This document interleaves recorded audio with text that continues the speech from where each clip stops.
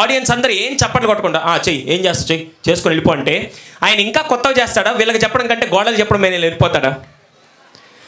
లేదా మీరందరు చప్పట్లు కొడుతుంటే అప్పుడు ఆ మెజిషియన్ కూడా అబ్బా వీళ్ళకి ఇంకొద్ది చేస్తే బాగుంటుంది అనిపిస్తుంది. అంటే ఇక్కడ పర్ఫార్మెన్స్ ఎక్కువ రావాలంటే ఆడియన్స్ ఏం చేయాలి? మీ అందరికీ ఒక విషయం తెలుసో లేదో, being a psychologist at the same time yoga మాస్టర్గా నేను ఒక విషయం చెప్పాలి. ఎందుకు క్లాప్స్ కొట్టమన్నారంటే ఇందా నుంచి టీచర్లకు తెలియదు ఆ విషయం, నేను చెప్తాను. క్లాప్స్ ఎందుకు కొట్టాలంటే ఈ ఫింగర్ టిప్స్ దగ్గర మొత్తం మన బ్లడ్ నర్వ్స్ అన్ని ఇక్కడ కనెక్ట్ అయి ఉంటాయి. అందుకే ఆక్యుపెన్షర్ ట్రీట్మెంట్ కూడా అంతా ఇక్కడ చేస్తారు. ఎవరైతే రోజుకి 10 సార్లు, యాక్చువల్లీ క్లాప్స్ ఎప్పుడు ఇలా కొట్టకూడదంట, క్లాప్స్ ఎప్పుడు ఇలా కొట్టకూడదు. క్లాప్స్ ఎప్పుడైతే ఇలా కొడతారో రోజుకి 10 సార్లు క్లాప్ కొడితే వాళ్ళకి గుండె హార్ట్ స్ట్రోక్స్ రావంట, గుండె జబ్బులు రావు వాళ్ళకి. రోజుకి 10 సార్లు. ఇప్పుడు కొట్టండి. ఇది వాళ్ళ స్వార్థం. వాళ్ళ కోసం అయితే బాగా కొడతారు, పక్క వాళ్ళ కోసం. Thank you so much. And actually మనం కల్చరల్ ఈవెంట్లో ఉన్నాం, అంతే ఎంటర్టైనింగ్గా ఒక 15 to 20 minutes నేను మాట్లాడతాను with your permission. Shall I? Thank you so much. నేను ఎప్పుడు పేరెంట్స్ అలా ఇలా యాన్యువల్ డేకి కానీ గెస్ట్గా రావడానికి నాకు ఎందుకంటే ఇష్టం, నేను ఇక్కడికి వస్తే 3 వ్యక్తులు కలుసుకోవచ్చు. ఫస్ట్ వ్యక్తి ఎవరంటే, నాకు చిన్నప్పటి నుంచి నిజమైన ప్రేమ ఎక్కడ దొరుకుతుందంటే చాలామందిని అడిగాను. వాళ్ళందరూ ఏం చెప్పారంటే సినిమాల్లో దొరుకుతుందని చెప్తూ ఉంటే, అబ్బాయి అమ్మాయిల దగ్గర సినిమాల్లో ఉంటుందని చెప్తూ ఉంటే అప్పుడు నాకు తెలిసేది కాదు. కానీ ఈ మధ్య 3 సంవత్సరాల క్రితం నిజమైన ప్రేమ ఎక్కడ దొరుకుతుందంటే, మనం అమ్మ కడుపులో ఉన్నప్పుడు 9 నెలల పాటు తల్లి దాదాపుగా లాస్ట్ 3 months 3 kg వెయిట్ని కడుపులో అలాగే పెట్టుకొని ఎన్ని పెయిన్స్ వస్తున్నా తట్టుకొని వాంతులు అవుతున్నవన్నీ భరించి తర్వాత 9 నెలల తర్వాత ప్రసవించేటప్పుడు ఆ నరకం ఎలా ఉంటుందంటే, వెనకాల ఎముకలన్నీ ఇరిగిపోతే ఎంత పెయిన్ వస్తుందో అంత పెయిన్ అనుభవించి బిడ్డకి జన్మనిచ్చాక ఆ బిడ్డని చూశాక తల్లి కళ్ళల్లో కనపడే నిజమైన ప్రేమని నేను తెలుసుకున్నాను. నేను ఈ మధ్య ఆ నిజమైన ప్రేమను చూడకుండా ఎక్కడ చచ్చిపోతాను నేను అనుకుంటూ ఉండేవాడిని. ఎందుకంటే ఆపరేషన్ థియేటర్లో మాలాంటి మగవాళ్ళు రానివ్వరు. ఎక్కడ నిజమైన ప్రేమను చూడకుండా చచ్చిపోతాను అనుకుంటుంటే దేవుడు ఉన్నాడండి. నేను 3 సంవత్సరాల క్రితం ఆశా హాస్పిటల్లో పనిచేస్తుంటే గ్లోబల్ హాస్పిటల్ రత్నాకర్ గారు ఫోన్ చేసి, సుధీర్ మీరు ఎప్పటి నుంచో నిజమైన ప్రేమను చూడాలనుకున్నారు కదా, రండి అన్నారు. నేను వెంటనే నిజమైన ప్రేమ చూద్దామని చెప్పి నేరుగా కారు వేసుకొని అక్కడికి వెళ్ళంగానే, నాకు తెలియని విషయం మిమ్మల్ని అడుగుతాను, మనం పుట్టగానే ఎందుకు ఉయ్యాలు వేస్తారు మీకు తెలుసా అని చెప్పమంటారా? గరుడ పురాణంలో చాలా చక్కగా చెప్పారు. మనమంట అమ్మ కడుపులో ఉన్నప్పుడు తల్లి అన్ని పనులు చేస్తూ బిందెలు మోస్తూ ఇలా తిరుగుతూ ఉంటే లోపల బిడ్డకి హాయిగా ఉండి ఒక ఉయ్యాల్లాగా ఉంటుందంట. ఎప్పుడైతే తల్లి హ్యాపీగా పడుకుంటుందో అప్పుడు లోపల బిడ్డ ఆడుకుంటూ ఉంటాడంట. కావాలంటే మీకే బాగా తెలుసు, బిడ్డ ఎప్పుడు తంతూ ఉంటాడంటే మనం ఎప్పుడు పని చేయకుండా కామ్గా పడుకుంటే అప్పుడు బిడ్డ తంటూ ఉంటాడు. అందుకే మనం పని చేస్తున్నంతకాలం వాడికి ఉయ్యాల్లాగా ఉండి లోపల హాయిగా ఉంటాడు. బిడ్డ ఎందుకు బయటికి తీసుకురాగానే ఉయ్యాల్లో పండేస్తారంటే, అమ్మ కడుపులో ఉన్నంతసేపు ఉయ్యాల్లాగా ఉంది కాబట్టి బయటికి తీసుకొచ్చాక ఉయ్యాల్లో పండేస్తారు. నేరుగా ఆ రోజు హాస్పిటల్కి వెళ్ళాను. హాస్పిటల్కి వెళ్ళంగానే ఒక డెలివరీ కేసు వచ్చింది. కడుపులో బిడ్డ అడ్డం తిరిగి నార్మల్ డెలివరీ అయ్యే పొజిషన్ లేదు. నార్మల్ డెలివరీ కాకుండా అదేదో అంటారు, ఏంటది? సిజేరియన్ చేయడానికి doctors hospital operation theatre ready చేస్తుంటే ఈ తల్లిని స్ట్రెచ్చర్ మీద తీసుకెళ్తూ ఉంటే ఆ తల్లి పెట్టే ఆక్రందన ఎలా ఉందంటే, ఎక్కడ లోపలికి వెళ్ళే లోపల చచ్చిపోద్దని నాకు భయం వేస్తుంది, కానీ ఆ తల్లి అలాగే పెయిన్ తీసుకొని లోపలికి వెళ్తుంది. డాక్టర్లకి నర్సులకి అలవాటు అయిపోయింది, నాలాంటి కొత్త వాడికి భయం వేసింది. అలాగే నేను ఆ తల్లితో పాటు లోపలికి వెళ్తే ఆపరేషన్ చేసే ముందు ఏదో ఇస్తారు, ఏంటది? అనెస్థీషియా. కానీ ప్రెగ్నెంట్ లేడీస్కి అనెస్థీషియా ఎక్కువ ఇవ్వరు, బిడ్డకు ప్రమాదం అని చెప్పి ఆ రోజు ఆ డాక్టర్లు చేసిన పని లైట్గా అనెస్థీషియా ఇచ్చి ఇక్కడ కట్ చేశారు. మామూలుగా మనకి చిన్న దెబ్బ తగిలితే మనం తట్టుకోలేము, అలాంటి తల్లికి ఇలా కట్ చేసి బిడ్డని బయట తీయగానే మళ్ళీ కుట్లేశారు. కొద్దిగా టైం అవ్వగానే కొద్దిగా తల్లి స్ప్రోలోకి రాగానే ఫస్ట్ ఎవరిని అడుగుతుంది? భర్తను అడుగుతుందా? అమ్మ నాన్న ఎవరిని అడగలేదు. వెంటనే బిడ్డను తీసుకురమ్మనగానే ఆ నర్సు పక్క నుంచి బిడ్డను తీసుకొని వస్తుంటే ఒక్కసారిగా ఈ తల్లికి ఆనందంతో గుండెల మీద పెట్టుకోవాలనిపిస్తుంది. కానీ ఎక్కడ గుండెల మీద పెట్టుకుంటే చిన్ని పాదాలు తగిలి ఇక్కడ కుట్లు ఊడిపోతాయని చెప్పి ఆ రోజు ఆ తల్లి చేసిన అద్భుతమైన పని, ఇలా తిరిగి ఇక్కడ నరకం కనబడుతున్న చెయ్యి ఇలా పెట్టి బిడ్డను అక్కడ పండేసుకొని నుదుటి ముందు ముద్దులు పెడుతుంటే ఆ రోజు ఆ తల్లి కళ్ళలో నిజమైన ప్రేమను చూశానండి. అలాంటి తల్లులు కలవడానికి ఈరోజు ఇక్కడికి వచ్చాను నేను. సార్, అమ్మొక్కటే ఉంటే సరిపోదని చెప్పి, అమ్మొక్కటే ఉంటే ప్రేమను ఎక్కువ పెంచుతుంది, కానీ పిల్లలకి బయట రక్షణ కావాలి, బయట ఎలా బతకాలో నేర్పించడానికి మనిషి కఠినంగా ఉండొచ్చు కానీ మనసు మాత్రం ఎంత వెన్నంటే, మీకు ఎప్పుడైనా కష్టం వస్తే అమ్మ దగ్గరికి వెళ్ళి ఏడ్చిన రోజులు ఉంటుంది, నాన్న దగ్గరికి వెళ్ళి ఏడ్చిన రోజులు ఉంటాయి. అమ్మకి ఏదైనా కష్టం కలిగితే ఇంట్లో పిల్లల దగ్గర ఏడ్చిన రోజులు ఉంటాయి, భర్త దగ్గర ఏడ్చిన రోజులు ఉంటాయి. భారతదేశంలో ఒక్క తండ్రి మాత్రమే కష్టం వస్తే పిల్లల దగ్గర కానీ భార్య దగ్గర కానీ ఎక్కడ పంచుకోవాలో తెలియక గుండెల్లో పెట్టి బాధలన్నీ గుండెలు పెట్టి ఆనందాలు పంచే అలాంటి తండ్రులు కలవడానికి నేను ఈరోజు ఇక్కడికి వచ్చాను. వీళ్ళిద్దరు సరిపోరని చెప్పి ఇంకో వ్యక్తులు ఉన్నారు. ఇందాకటి నుంచి ఆ మేడం మైక్ పట్టుకొని అనౌన్స్మెంట్ ఇస్తున్నారు. దయచేసి ఎవరు వేదిక దగ్గరికి రావద్దు, దయచేసి ఎవరు వేదిక దగ్గర రావద్దంటే మీరందరూ పర్ఫార్మెన్స్ ఎంజాయ్ చేస్తున్నారు. నేను మాత్రం పర్ఫార్మెన్స్ చేయకుండా, పర్ఫార్మెన్స్ కూడా చూడకుండా నేనేం చేస్తున్నాను తెలుసా? అందరూ ఫోన్లు పట్టుకొని తల్లిదండ్రులు వచ్చి ఒక్కొక్కరి ఫేసులో రేపటి రోజున కోట్ల రూపాయల బంగ్లా ఉన్న, లక్ష రూపాయల కారున్న ఆనందం వస్తుందని తెలియదు, కానీ వాళ్ళ భవిష్యత్తు, వాళ్ళ ప్రపంచం అక్కడ వేదిక మీద డ్యాన్స్ చేస్తుంటే ఆ వీడియోలు తీసి మురిసిపోతున్న అలాంటి తల్లిదండ్రులు చూద్దామని నేను ఇక్కడికి వచ్చాను. ఇంకా స్వార్థపరులు ఎవరు తెలుసా? అమ్మ నాన్న అంటే పేగు పంచుకొని పుట్టాం కాబట్టి పిల్లల్ని ప్రేమగా చూస్తూ ఉంటారు.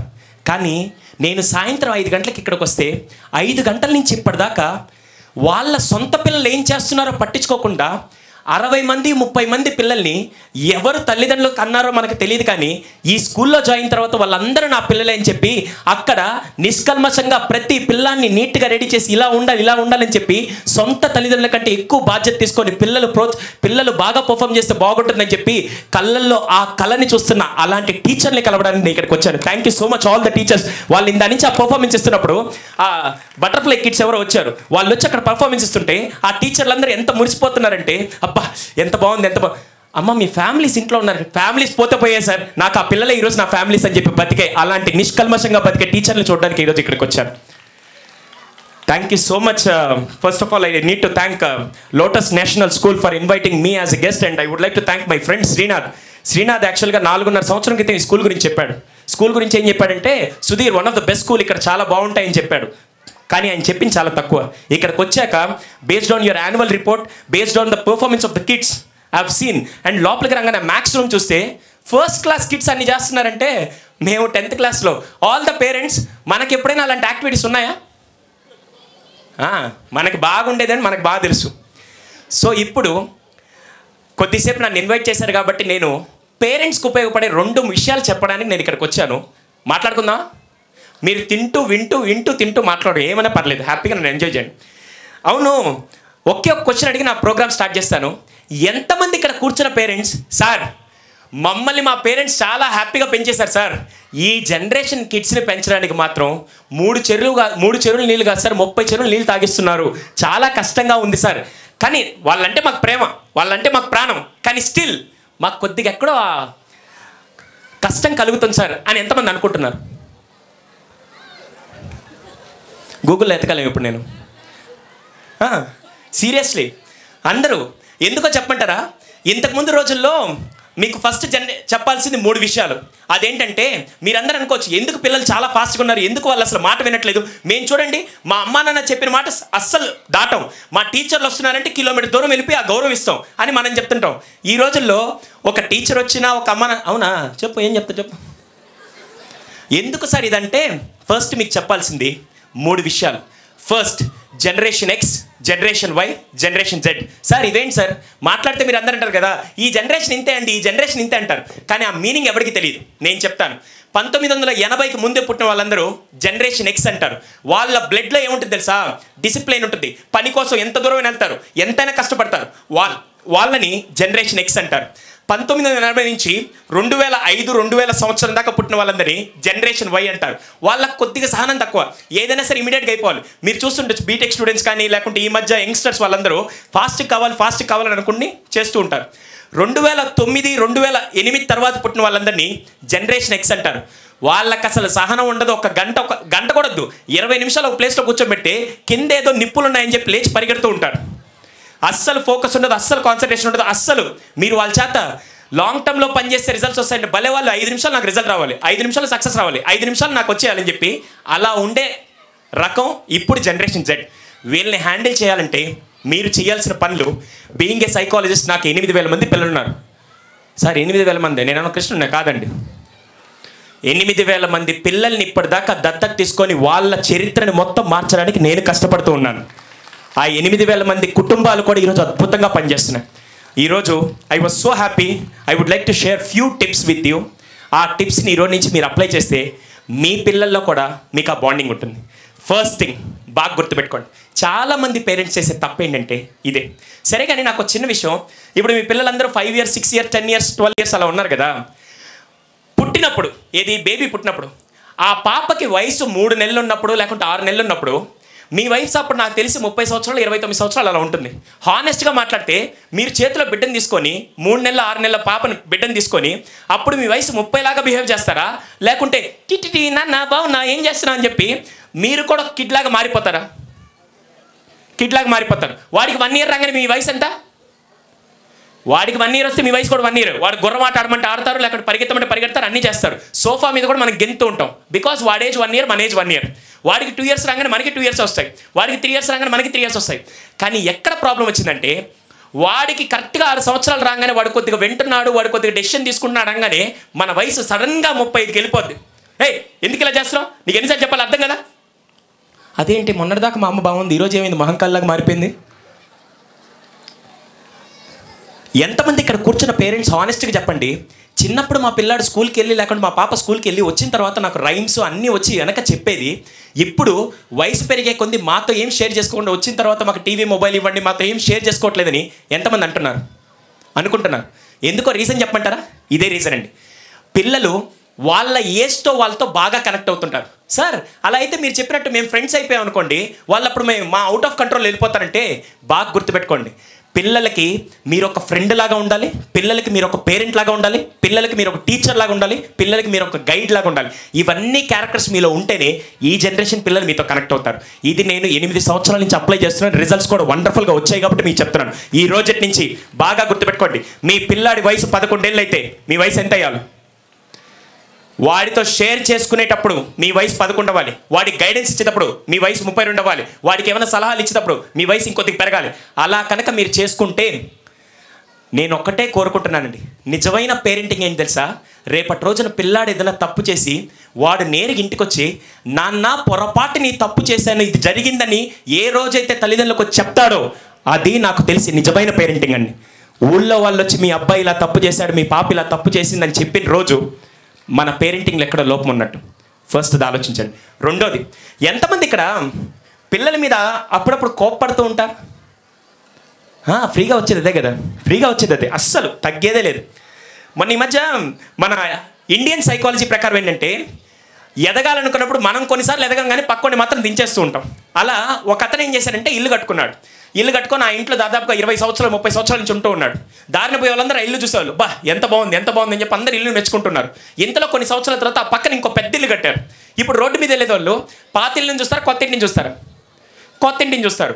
వీడేమయ్యాడు? పాతింటి ఓనరు, ఒరే మొన్నటిదాకా నా హౌస్ని చూసేవాళ్ళు ఇప్పుడు అందరు వీడి ఇల్లుని చూస్తున్నారని చెప్పి వాడు ఫ్రస్ట్రేట్ అయిపోయి, మామూలుగా మనమైతే ఏం చేస్తామంటే మన ఇంటికి పెయింటింగ్ వేసుకొని అలా చేస్తాం, కానీ కొంతమంది ఏం చేస్తారు, అమ్మేసి కొత్త ఇల్లు కొంటాం, లేకుంటే కోల కొడతారు. కానీ నాలాంటి సైకోలు ఏం చేస్తారంటే వాడింటిని నాశనం చేయాలి ఫస్ట్. వీడేం చేశాడు, నా ఇంటిని చూడకపోయినా పర్లేదు వాడి ఇల్లు చూడకూడదని చెప్పి రోజు వీళ్ళ ఇంట్లో చెత్త తీసుకెళ్ళి వాడి ఇంటి ముందు వేసేసి కామ్గా ఏం తెలియనట్టు లలలా లలలా లలా అని చెప్పి వచ్చేసేవాడు. రోజు అదే పని. ఫస్ట్ రోజు, సెకండ్ రోజు, థర్డ్ రోజు. ఆ కొత్త ఇంటి ఓనర్ ఏమనుకుంటా అంటే మేబీ వాడికి ఏదో సైకలాజికల్ ప్రాబ్లం ఉంది, వాడికి ఏం బ్రెయిన్ లేదా, వాడింటి చెత్త నా ముందు వేస్తున్నాడని చెప్పి ఆయన పెద్దగా పట్టించుకోవాలి. 10 రోజులు 15 రోజులు చూసిన తర్వాత ఇంకిడికి కాదు గుణపాఠం నేర్పించాలని చెప్పి ఒకరోజు ఏం చేశారంటే కొత్తింటి ఓనరు ఒక బకెట్ నిండా యాపిల్స్ పెట్టుకొని వచ్చి నేరుగా పాతింటి ఓనర్ దగ్గర పెట్టేసి కాలింగ్ బెల్ కొట్టేసి వెళ్ళిపోయాడు. ఈ పాతింటి ఓనర్ ఏమనుకున్నాడు, అరే మహా అయితే ఏం చేస్తాడు, 15 రోజుల నుంచి నా చెత్త వాడు ముందేశాను, ఈరోజు మహా అయితే వాడి చెత్త తీసుకొని వచ్చి నా ముందేసుంటాడని చెప్పి అదే ఆలోచనలో వచ్చి డోర్ ఓపెన్ చేశాడు. డోర్ ఓపెన్ చేయగానే ఒక పెద్ద బకెట్లో యాపిల్స్ కనపడి దానిపైన ఒక లెటర్ ఉంది. ఆ లెటర్ ఏంటంటే, లెటర్లో ఏం రాసిందంటే, ఈ ప్రపంచంలో గొప్ప వ్యక్తుల దగ్గర ఏది ఉంటే అదే పక్క వాళ్ళకి అందరికి ఇస్తూ ఉంటారు, నీ దగ్గర చెత్త ఉంది కాబట్టి నాకు చెత్త ఇచ్చావురా, నా దగ్గర యాపిల్స్ ఉన్నాయి కాబట్టి నీకు యాపిల్స్ ఇచ్చానని చెప్పి అలా ప్రపంచానికి మనం ఏది ఇస్తే అదే మనకి తిరిగి వస్తుంది. బాగా గుర్తుపెట్టుకోండి, మీ దగ్గర ఏది ఎక్కువ ఉంది, కోపం ఎక్కువ ఉంటే రేపు మీ పిల్లల భవిష్యత్తులో ఎంతమంది ఇక్కడ చెప్పండి నిజంగా మీ పిల్లలు మీ మీద వెనక్కి అమ్మా నువ్వు అరవబాకు, నాకు తెలుసా, నువ్వు చేయబాకు అని చెప్పి ఎంతమంది పిల్లల్ని కోపంగా చూశారు? ఎక్కడి నుంచి వచ్చింది అది? సారీ టు సే దిస్, 30 ఏళ్ళ అనుభవం లేకుంటే ఇంత చదువు ఉన్న మనమే మన కోపాన్ని కంట్రోల్ చేసుకోలేకపోతే ఆ పిల్లలు ఏమీ తెలియని పిల్లలు వాళ్ళు ఎలా కంట్రోల్ చేసుకుంటారు? నేను ఒక చిన్న ఉదాహరణ అడుగుతాను, ఇది ఎక్కడికి వెళ్ళిన ఉదాహరణ బేసిక్ అడుగుతుంటాను, విత్ యువర్ పర్మిషన్ చెప్పొచ్చండి. నాలాంటి ఒక బద్ధకస్తపు హస్బెండా డాడీయా? ఓకే, డాడీ వేసుకుందాం. బద్దకస్తం ఉంటారు కదా కొంతమంది హస్బెండ్స్, ఇంట్లోకి వెళ్ళి గ్లాస్లో వాటర్ కూడా తెచ్చుకోరు, ఏమైనా కూడా ఏమే వాటర్ తీసుకురా అనే రకం. అలాంటిది నేను ఒక హస్బెండ్ని. సిచ్యువేషన్ గుర్తుపెట్టుకోండి. డిన్నర్ టేబుల్ దగ్గర డైనింగ్ టేబుల్ దగ్గర అందరూ భోజనం చేస్తున్నాం. ఆ రోజు రాత్రి నేను అక్కడ కూర్చొని డైనింగ్ టేబుల్ మీద కూర్చొని ఉన్నాను. నాకు 2 పిల్లలు అనుకోండి, 2 3వ క్లాస్ అవుతున్నారు, ట్విన్స్ లాగా, పాప బాబు. 2 పిల్లలు అక్కడ ఆడుకుంటున్నారు. పిల్లల్లో ఉండే గొప్పతనం ఏంటి తెలుసా? ఒక్కసారి వాళ్ళు ఆడుకోవడం మొదలు పెడితే పక్కన ప్రపంచం సునామీ వచ్చి చచ్చిపోయినా కూడా అంతే. అలా పాప ఏంటంటే డ్రాయింగ్ తీసుకుంటూ ఉంది, పిల్లలు బొమ్మలు గీసుకుంటున్నారు. బాబు ఏంటంటే వీడియో గేమ్ ఆడుతున్నాడు. వాడు ఎంత బాగా వీడియో గేమ్ ఆడుతున్నా అంటే ఆఖరికి ఎవరైనా చచ్చిపోయినా నువ్వు చచ్చిపో పర్లేదు ఇంక గేమ్ ఆడుకొని అని చెప్పి ఆడుతూ ఉన్నాడు. వైఫ్ ఏంటంటే పాపం కిచెన్లో కొద్దిగా బిజీగా ఉంది.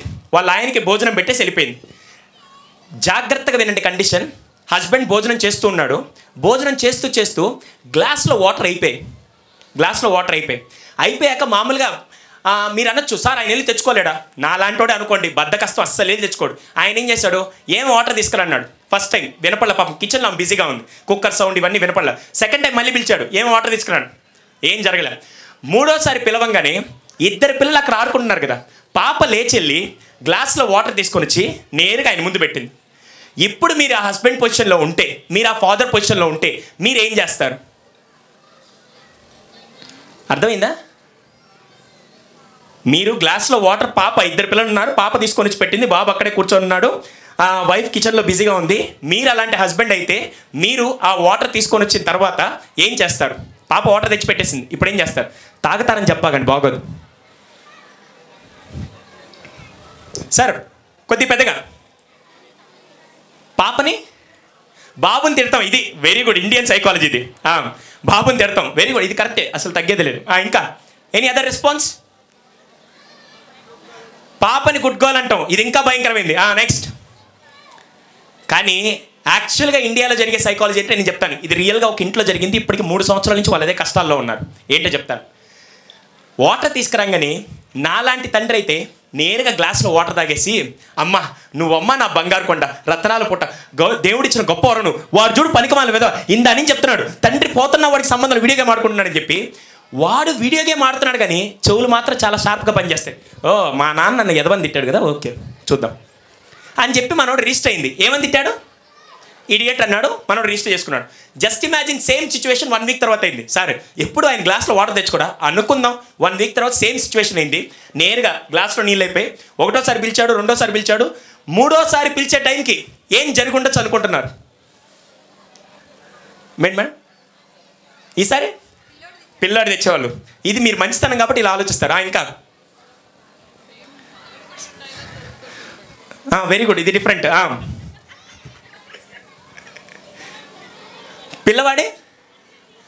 పిల్లవాడు తండ్రిని తిడతాడు, అది కరెక్ట్. Experience madam.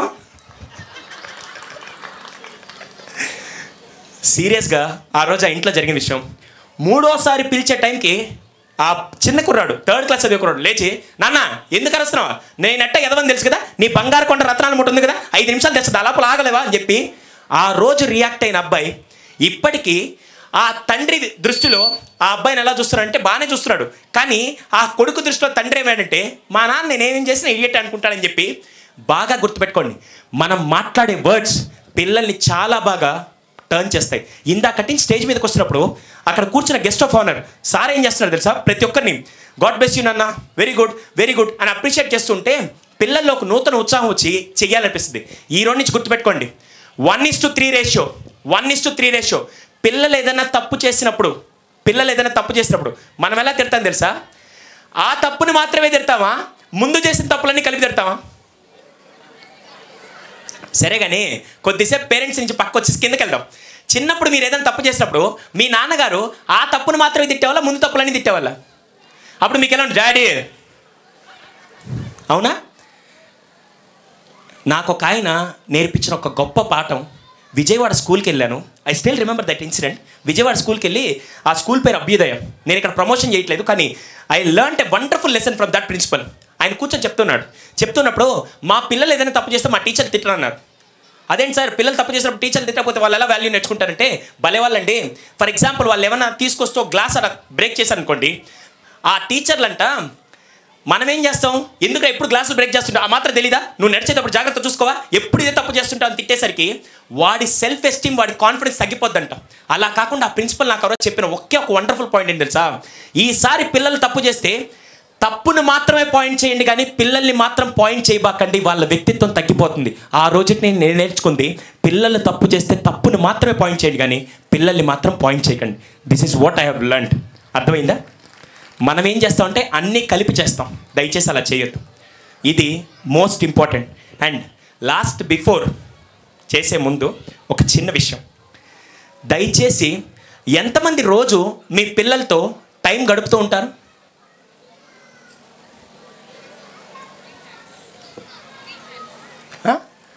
త్రీ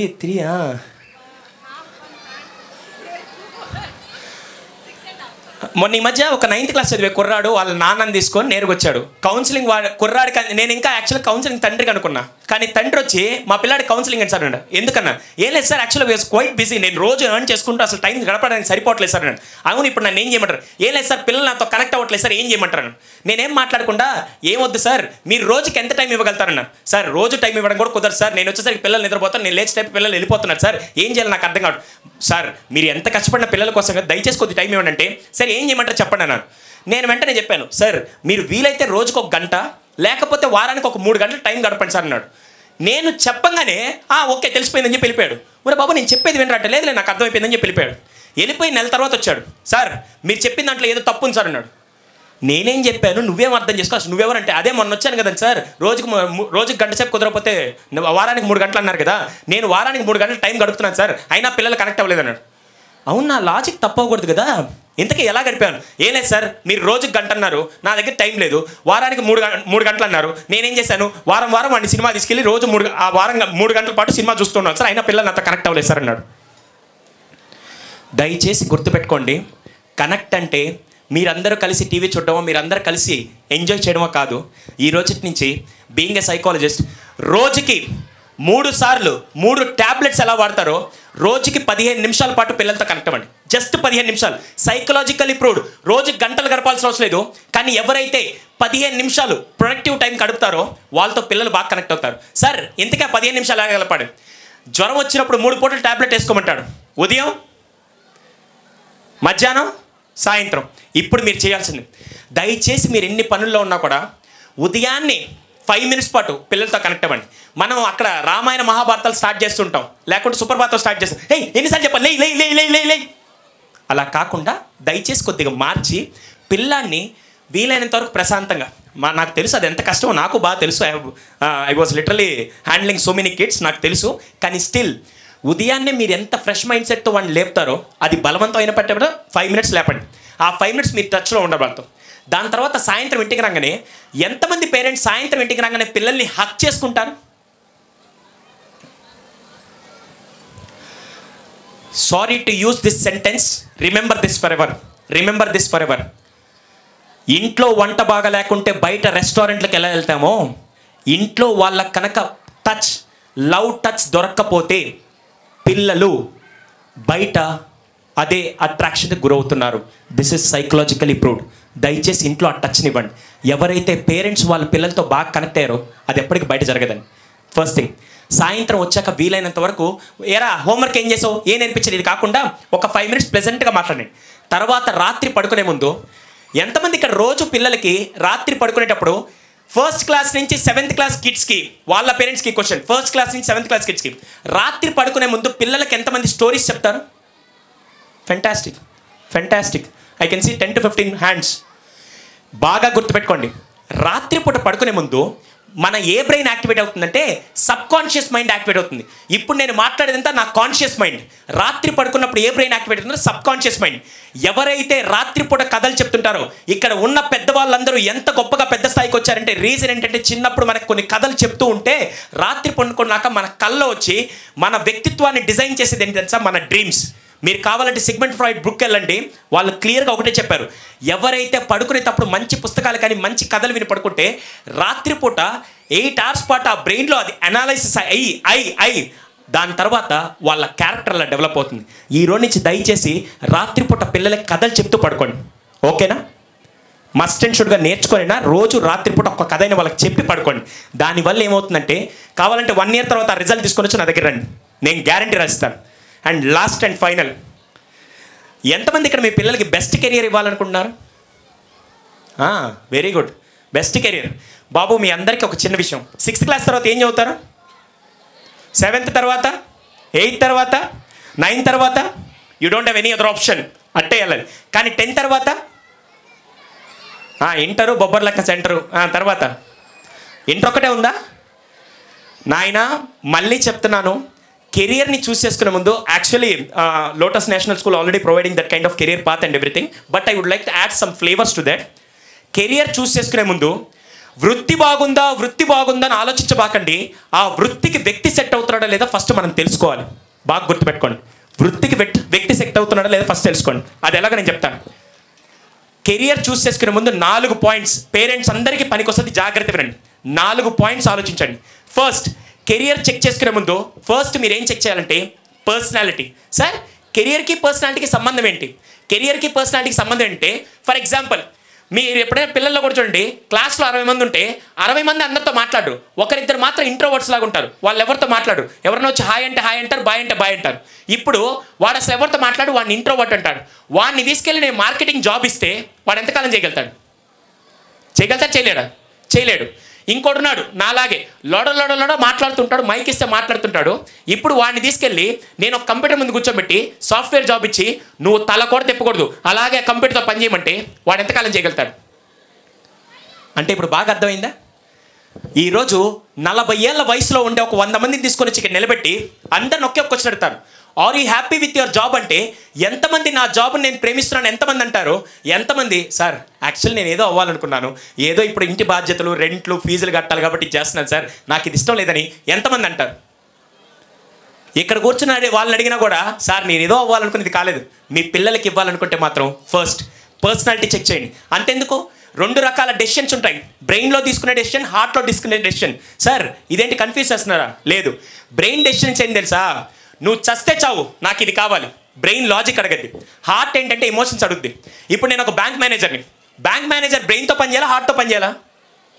బ్రెయిన్తో పని చేయాలి. ఇప్పుడు నేను బ్యాంక్ మేనేజర్ అయ్యాను, యాక్చువల్గా మా ఎంప్లాయీ అతను వాళ్ళ వైఫ్ యాక్సిడెంట్ అని చెప్పి నేరుగా వచ్చాడు, వచ్చి సార్ మా వైఫ్ యాక్సిడెంట్స్ ఎంత డబ్బులు కావాలనగానే నేను బ్యాంక్ డబ్బులు తీసి ఇచ్చేసాను అనుకోండి, నేను ఆ జాబ్ సూట్ అవుతానా?